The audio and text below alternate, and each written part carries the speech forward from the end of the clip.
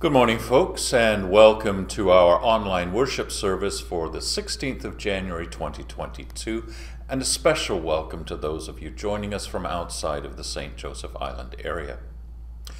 Island Council discussed by email this week whether to re-enter the sanctuary for Sunday worship.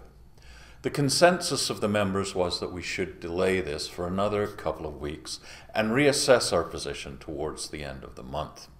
As always, we are hopeful that we will be in a position to confidently re-enter the sanctuary soon. Notification will go out to you all via email or phone once decisions have been made. So, church bulletin joke time. A boy asks his father, "Dad, are bugs good to eat?" "That's disgusting. Don't talk about things like that over dinner," the dad replies. After dinner, the father asks, "Now, son, what did you want to ask me?" "Oh, nothing," the boy says. "There was a bug in your soup, but now it's gone." Let's center ourselves for our worship.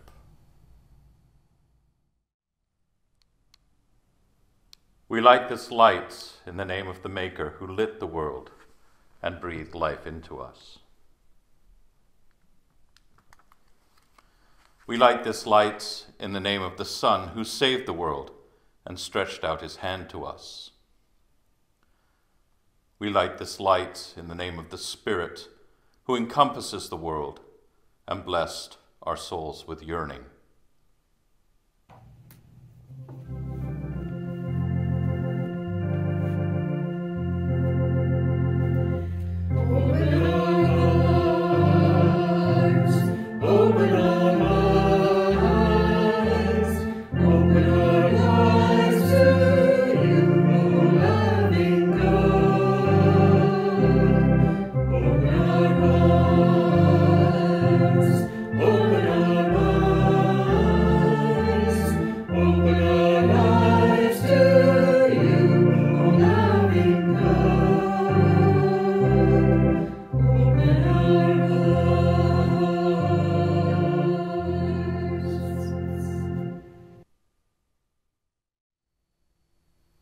For thousands of years, First Nations people have walked in this land. Their relationship with the land is at the center of their lives and spirituality. Here in St. Joseph Island, we are gathered on the traditional territory of the Anishinaabe of the Ojibwa, Ottawa, and Potawatomi, who are partners with the settler peoples in the Robinson-Huron Treaty of 1850. And we acknowledge their stewardship of the land throughout the ages. Let us join together in a call to worship. When we are lonely, feeling forsaken, there is one who knows how we feel. Our God who gathers us up, pulling us close to the heart of love. When we sit at the table of despair, when we nibble at life's stale crusts, there is one who throws a party for us. Our God who loves to celebrate, who fills our lives with goodness.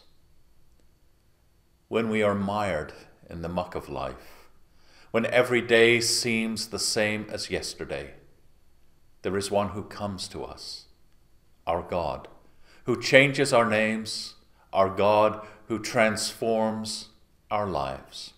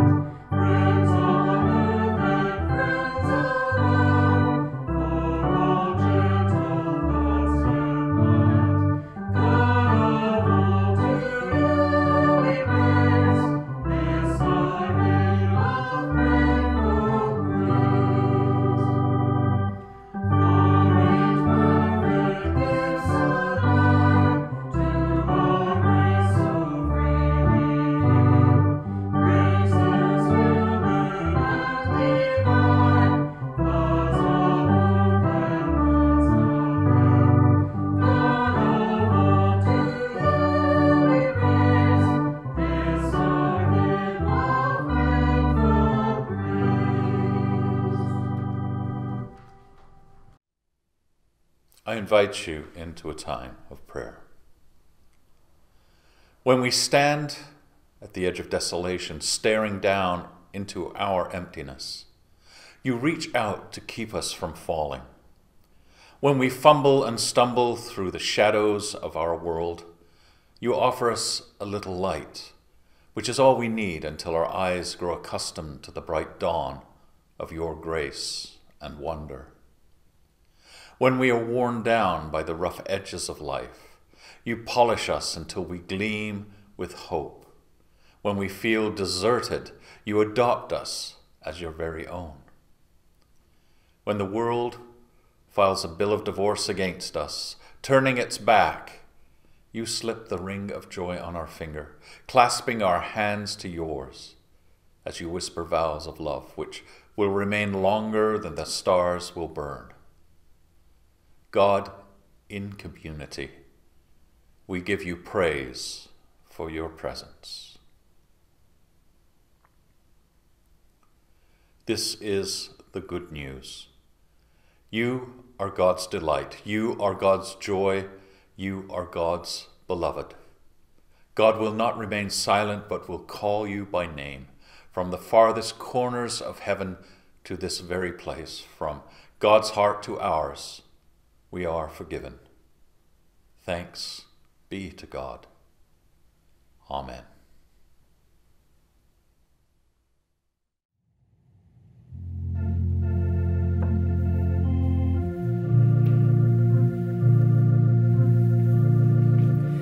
My love colors outside the lines, exploring paths that few could ever find, and takes me into places where I've never been before, and opens doors to worlds outside the lines. My Lord colors outside the lines, turns wounds to blessings, water into wine,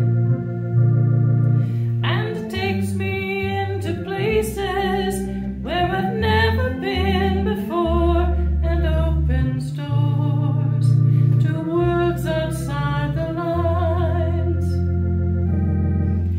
We'll never walk on water if we're not prepared to drown. Body and soul need a soaking from time to time. And we'll never move the gravestones if we're not prepared to die and realize there are worlds outside the lines. My soul longs to color outside the lines. Tear back the curtains, sun, come in and shine. I want to walk beyond the boundaries where I've never been before. Throw open doors to worlds outside the lines.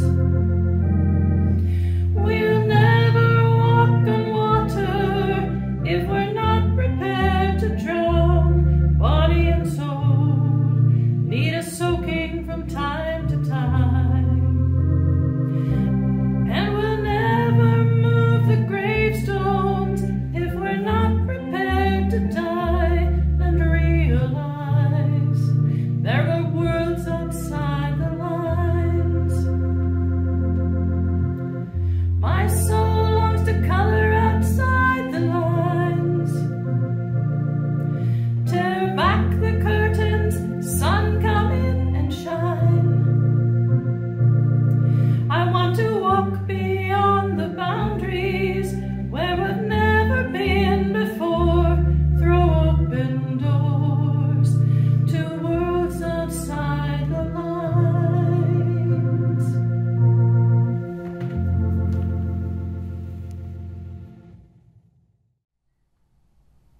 Our Hebrew scripture reading this morning is taken from the writings of the prophet Isaiah, chapter 25, verses 6 through 10. Isaiah writes, On this mountain the Lord of hosts will make for all peoples a feast of rich food, a feast of well-aged wines, of rich food filled with marrow, of well-aged wines strained clear. And he will destroy on this mountain the shroud that is cast over all peoples, the sheet that is spread over all nations. He will swallow up death forever. Then the Lord God will wipe away tears from all faces, and the disgrace of his people he will take away from all the earth. For the Lord has spoken. It will be said on that day, Lo, this is our God. We have waited for him, so that he might save us. This is the Lord for whom we have waited. Let us be glad and rejoice in his salvation. For the hand of the Lord will rest on this mountain.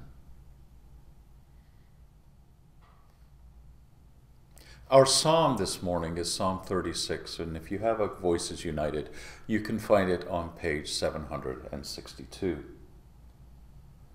Your steadfast love, O God, extends to the heavens. Your faithfulness reaches to the clouds. Your righteousness is like the mountains, O God. Your judgments are like the great deep. All living things you save. How precious is your steadfast love, O God. All people may take refuge in the shadow of your wings. They feast on the abundance of your house, and you give them drink from the river of your delights. For with you is the fountain of life. In your light do we see light. Continue your steadfast love to those who know you, and your salvation to the upright in heart. This morning's gospel is taken from the Gospel of John, chapter 2, verses 1 to 11.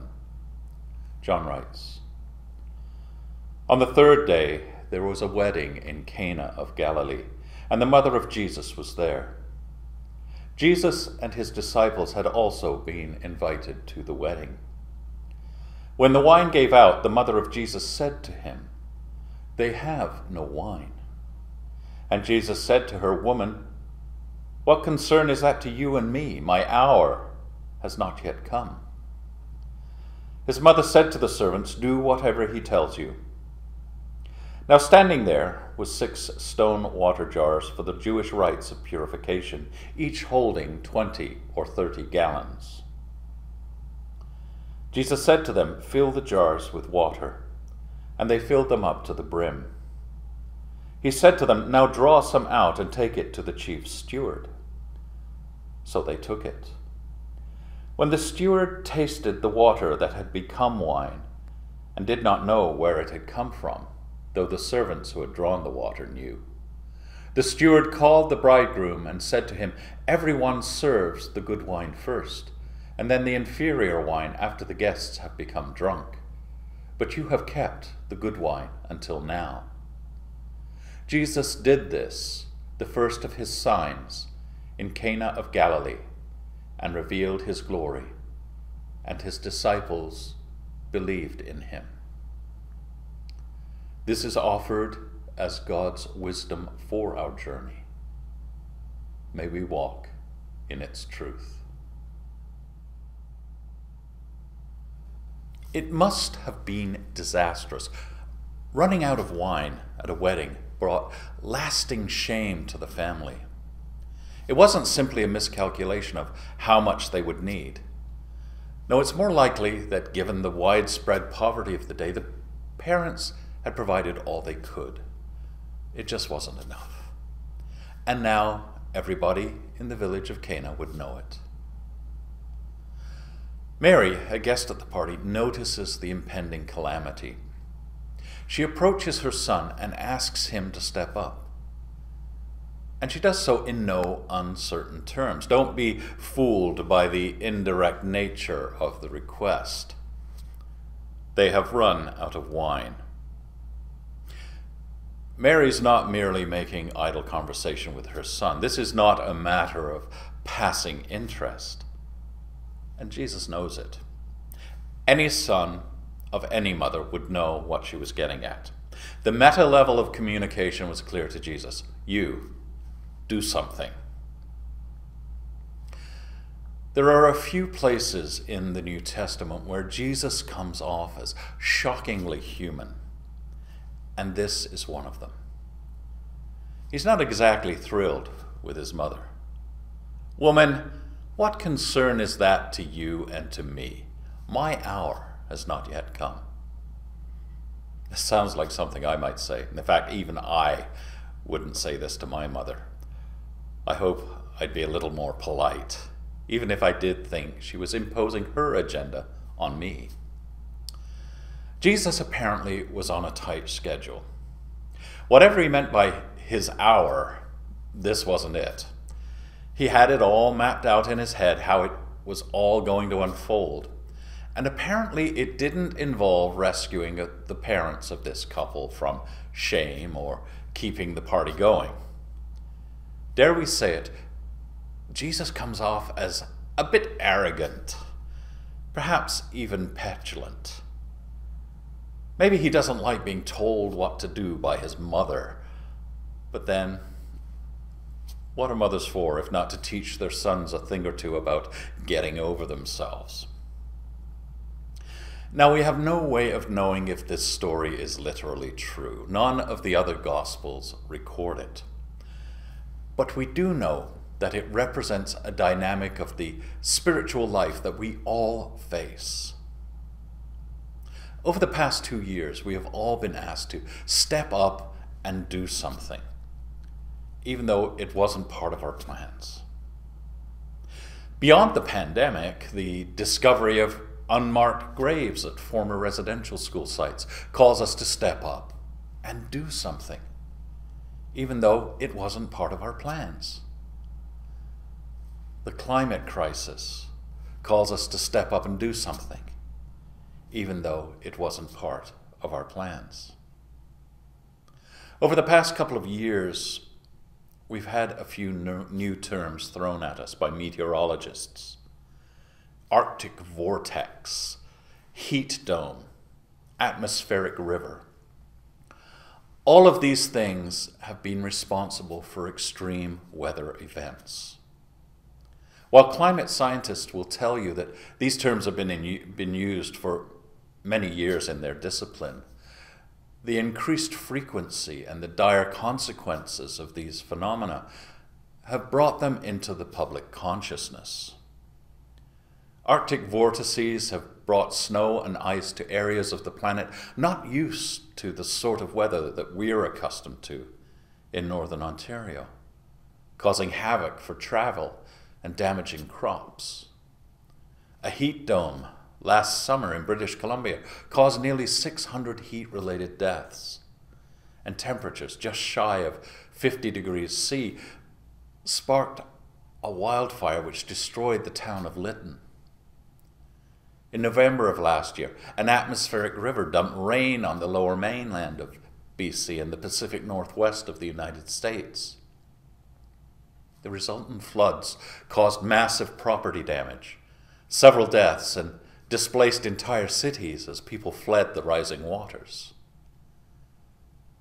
These are but a few of the climate-related stories of the last year.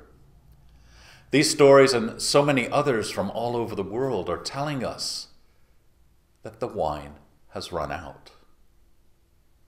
Sometimes being a Christian means stepping up, even when it doesn't fit our schedule. The fact is, we all need the voice of Mary, pointing out to us the obvious need that is staring us in the face. Sometimes we just don't want to be bothered, or we hope someone else will deal with it. Think of Mary's voice as the voice of the cosmic mother. It's the voice that interrupts our agenda with God's agenda. Today that voice is coming to us from Mother Earth. Terry Glavin, author of Waiting for the Macaw, calls our age the age of extinction. Father Thomas Berry, a Roman Catholic eco-theologian, says that we're living through the 6th great extinction in the history of the planet. The other 5 have been the result of natural causes. This one is our own responsibility. It's not that humans are bad by nature. Rather, our knowledge has run ahead of our spiritual wisdom. We've forgotten how to live upon the earth. And so the wine runs out each and every day for entire species of plants and animals. The wine is running out for the Bengal tiger, the sea tortoise, the spotted owls, the Kihansi spray toad, and the marlin. Is it petulance, indifference, or just plain not wanting to be bothered that causes us to act as though this is no concern of ours? That's when Mother Mary comes through as the voice of the earth. She looks at us, or should I say through us. She sees through our addiction to convenience, past our smartphones and the timelines we've created in pursuit of the good life, and interrupts our plans by reminding us of what we already know. The wine has run out. Sometimes it's our own wine that runs out. Notwithstanding the endless needs of the world, some of us have given so much of ourselves that there is nothing left to give. Yet we keep trying.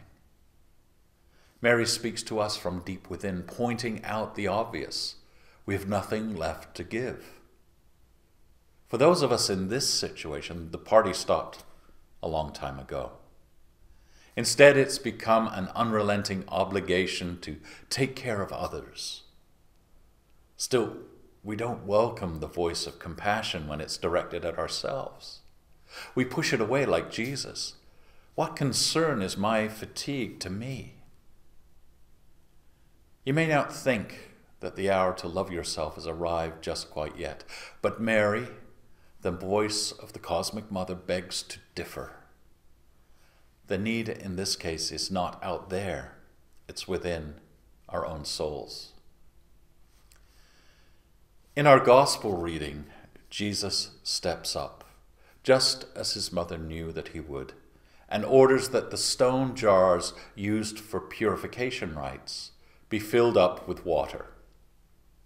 Stone, not clay, because clay was too porous, and you'd risk contamination from outside elements. The symbolism is clear. If the celebration is to continue, it will begin with purification, which leads to the question of what it is within us that is in need of purification. I want to suggest that collectively the purification we're being asked to undergo is learning to distinguish between our needs and our wants.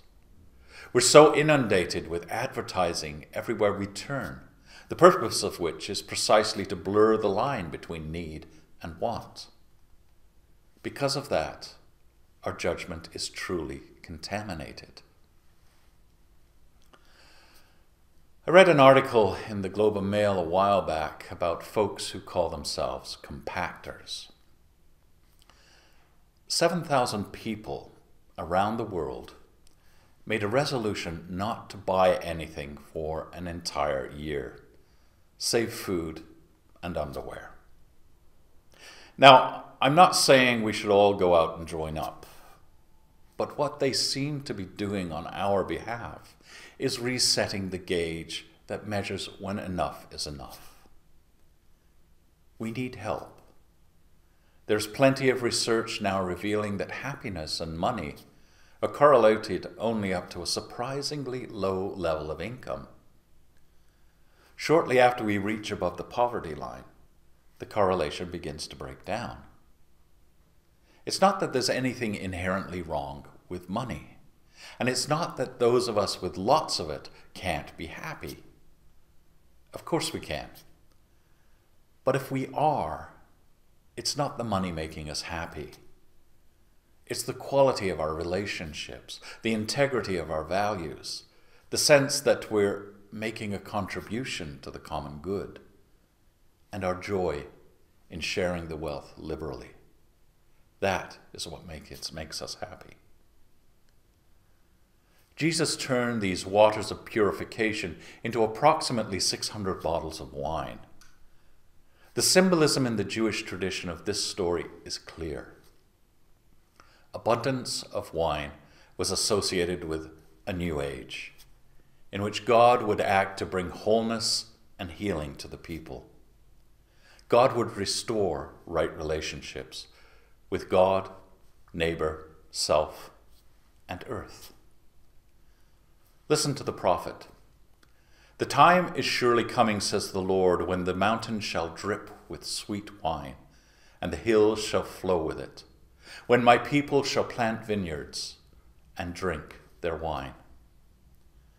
And again, our reading from Isaiah this morning says, "On this mountain the Lord will make for all people a feast of rich food and well-aged wines strained clear. Let us rejoice and be glad in God's salvation." The good news is that just when we're ready to settle into sadness and hopelessness, the Holy One is just getting started. God saves the best for last.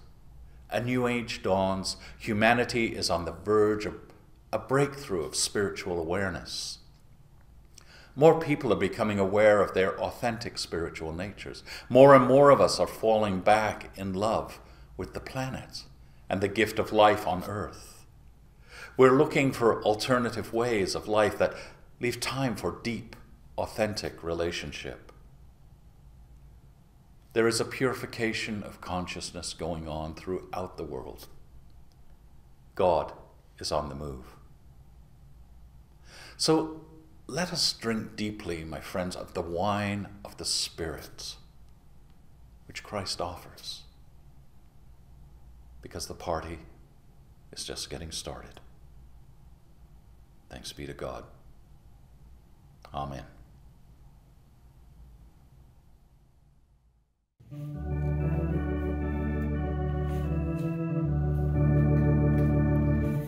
This is God's wondrous world, and to my listening ears, all nature sings and proudly rings the music of the spheres. This is God's wondrous world. I rest me in the thought of rocks and trees, of skies and seas. God's man the wonders wrought. This is God's wondrous world. The birds that carols raise, the morning light, the lily white, declare their Maker's praise. This is God's wondrous world. God shines in all that's fair, in the rustling grass or mountain pass. God's voice rings everywhere.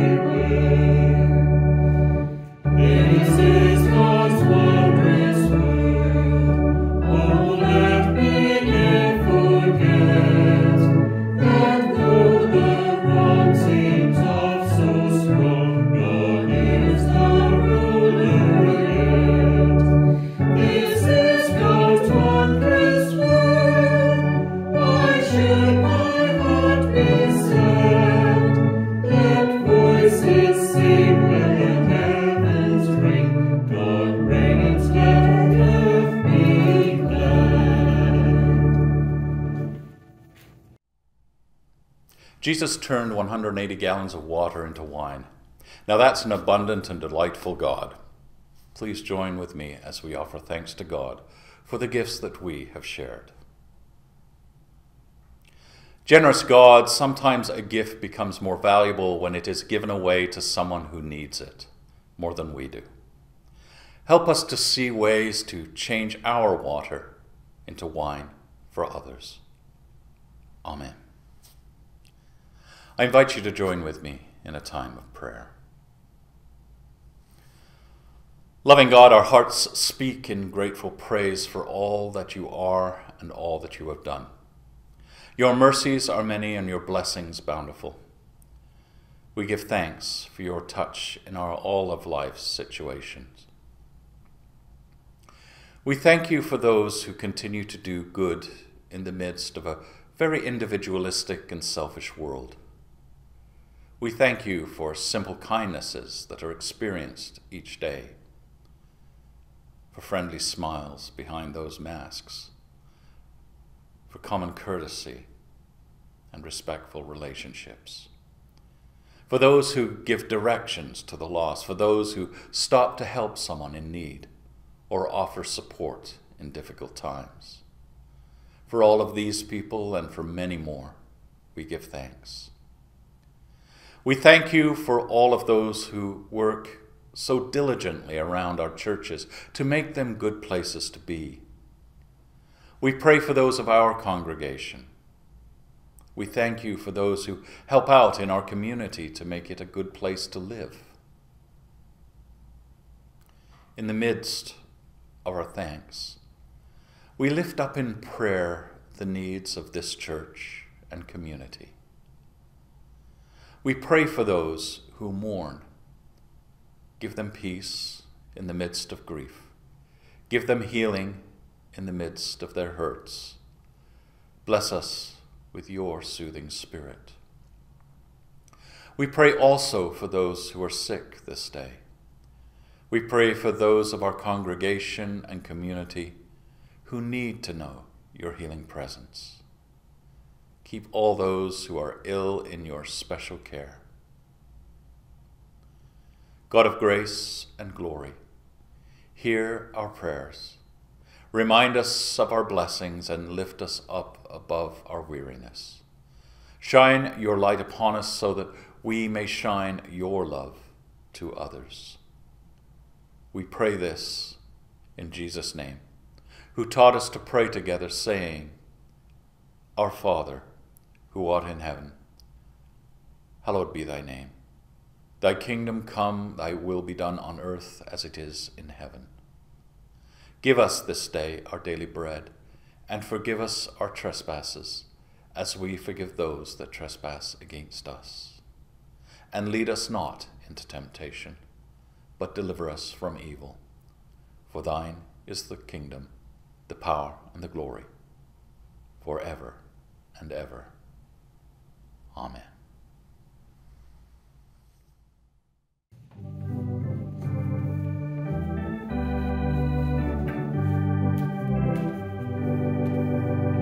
Precious Lord, take my hand, lead me on, let me stand. I am tired, I am weak, I am worn. Through the storm, through the night, lead me on to the light. Take my hand, precious Lord, lead me home. When my way grows drear, precious Lord, linger near. When my life is almost gone, hear my cry, hear my call, hold my hand lest I fall. Take my hand, precious Lord, lead me home. When the darkness appears and the night draws near, and the day is past and gone, and the rivers stand, guide my feet, hold my hand, take my hand, precious Lord, lead me home.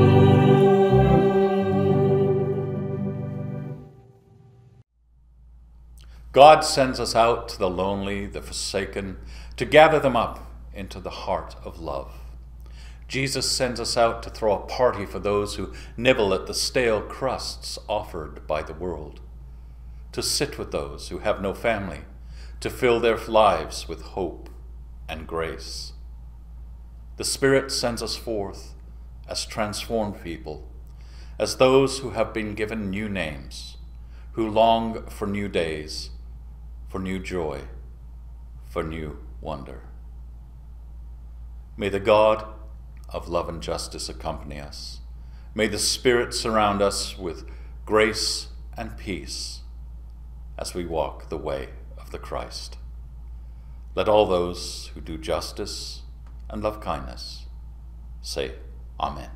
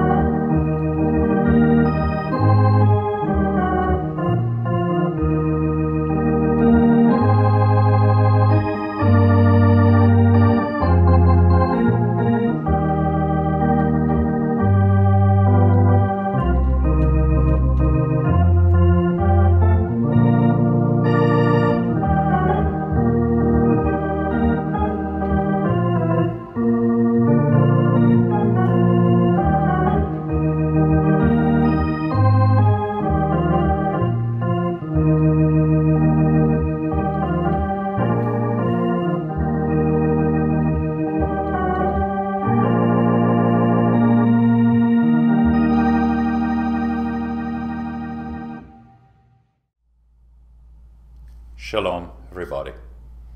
I'll see you next week.